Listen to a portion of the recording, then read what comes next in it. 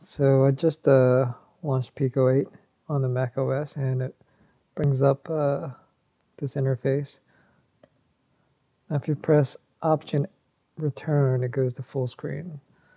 So I'll do that for now. So this is basically like a terminal in the Pico 8, which is a virtual video game console and developing environment. So you have to kind of use terminal commands to navigate. So ls gives you your directory, and this is in the Pico 8 directory. And then you can cd, change directory to get into any of these specific directories. You know, actually, let's go look at some of the games that came with it. And so these are some of the games that came with it. If you'd like to load a game, just do load. And so it loaded the game. And if you press Command R, it should run it.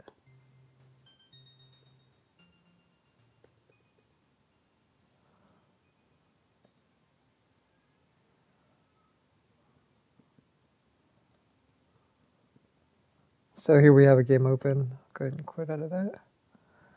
Now you can also, if you press escape, it goes between the terminal, I guess, the game console, and the development environment. And any of these games also have the code available. And you have these different tabs for different parts of the developing environment, which is really nice. It's all built in. You can use external editors also, but you don't have to. It's all built in. So this is your code. And these are your sprites. These are your tile maps.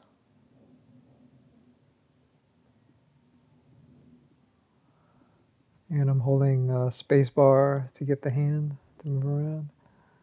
And these are sound effects. And this is for music. You can make music using patterns. So let's close out of that. And let me see. Let's back out of this. And I'm going to show you make things on Pico 8. So I have this RPG I'm working on. It's just beginning. And let's go ahead and open that.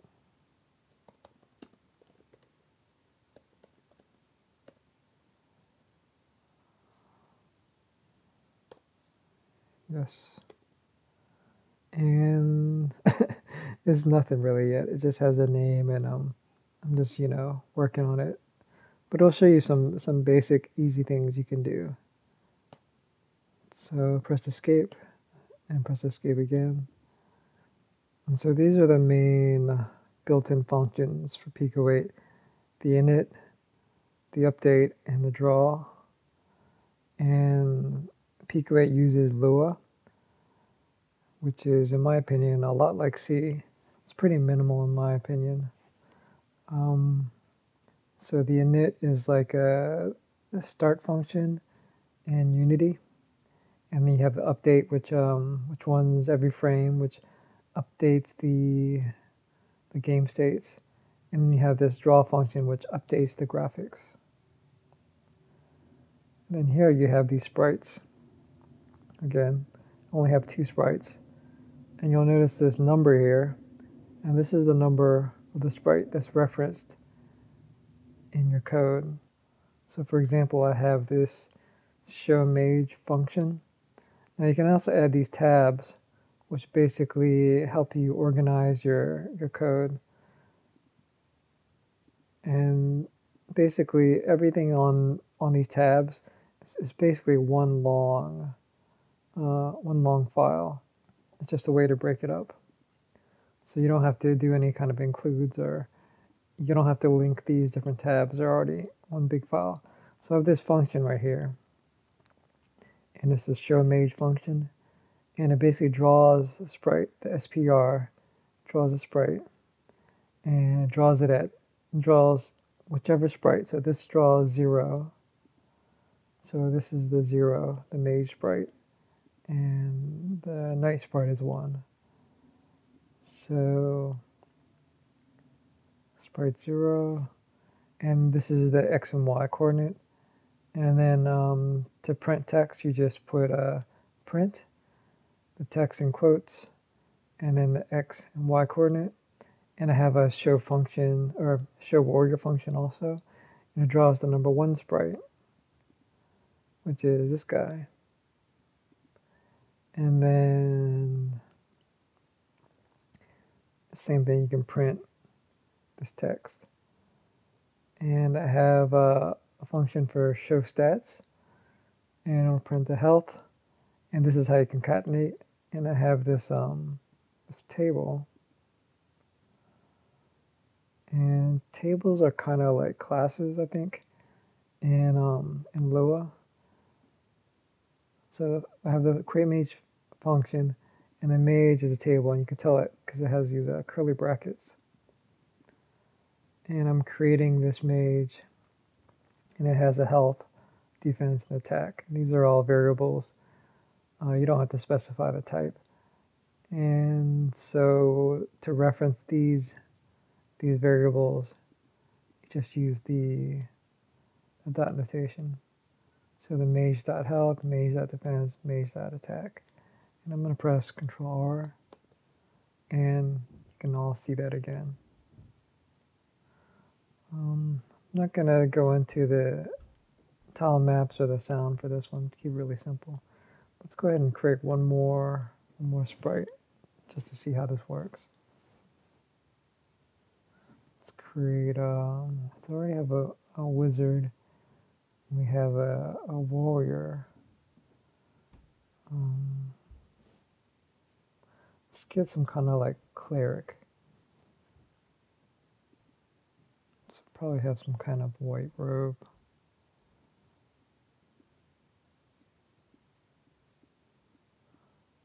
Or a white helmet.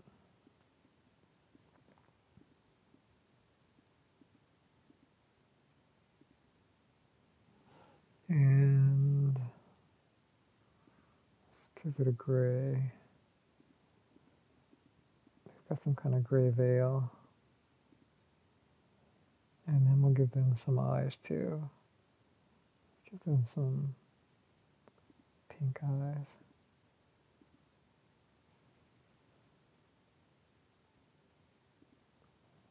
And maybe that veil is, maybe we'll just make the whole thing white. Keep it simple.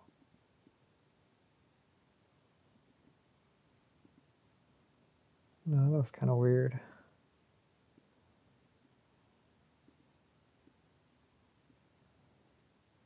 Yeah, it looks like a ninja, but it's okay. We'll just use that for now. That's fine. Maybe put some kind of red cross on him. I don't know. Makes him look like a nurse. But you do get the idea that it's some kind of healer.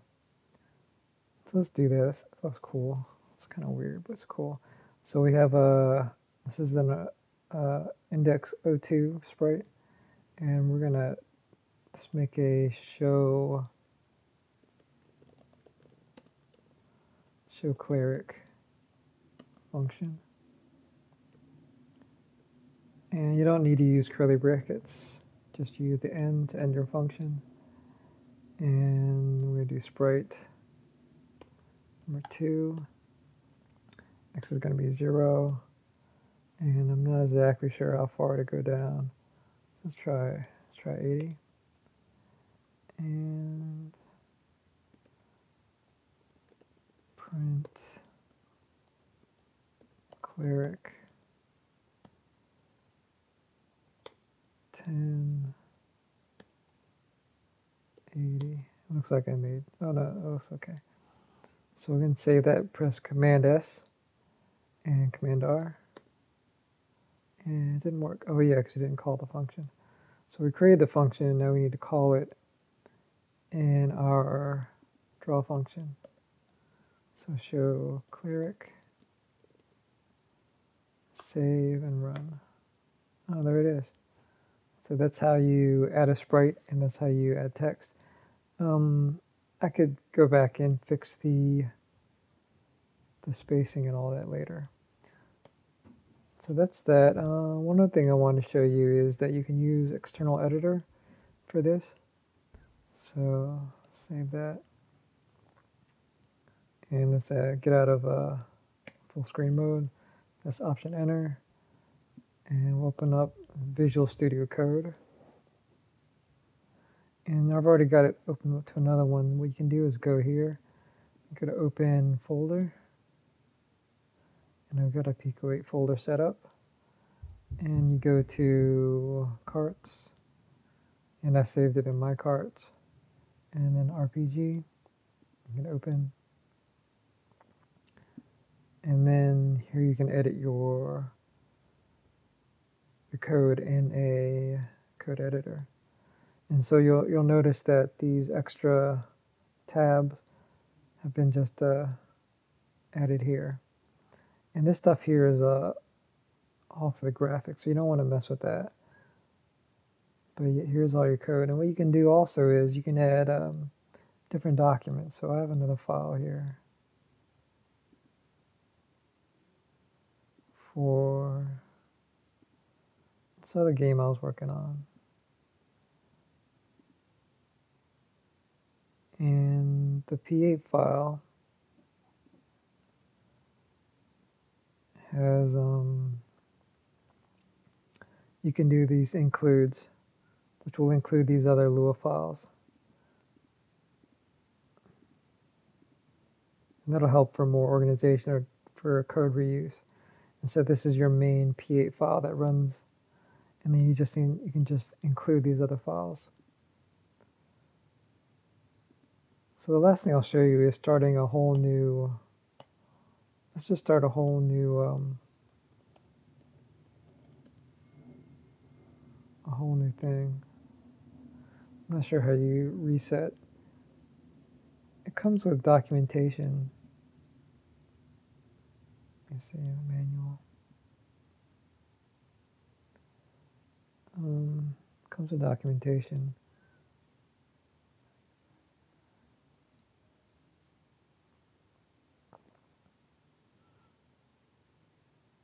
So I'm not sure where it is, but let's just we'll just quit and start again. How about that? I'll keep it simple.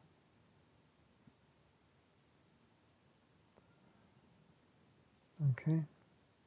And so now you have an empty program. And let's see where we're at. So we're in this main Pico 8 directory that gets created when Pico 8 is installed. So let's go to My Carts.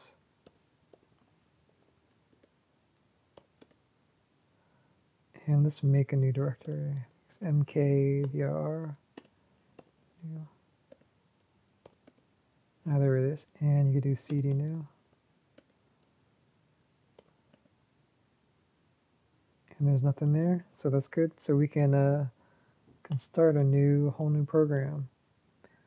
So I don't remember all the stuff. I guess you'd probably want to work from a previous document or copy and paste, but we can just do a print. Hello world. And let's see if that works. We'll do a Command S to save it. And we'll run it. And there we go, hello world. And let's get a little fancy here. Let's do clear screen. Oh, clear screen after. So CLS is the clear screen. So clear screen, it says hello world.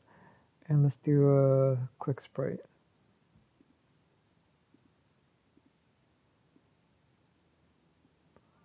And so this is sprite number 1. Let's go back here. And SPR draws a sprite. Sprite 1. Let's do it 10, 10. Keep it simple. And save it and run. Boom. So hope this helps. It's a basic introduction to getting started with Pico 8. And take care.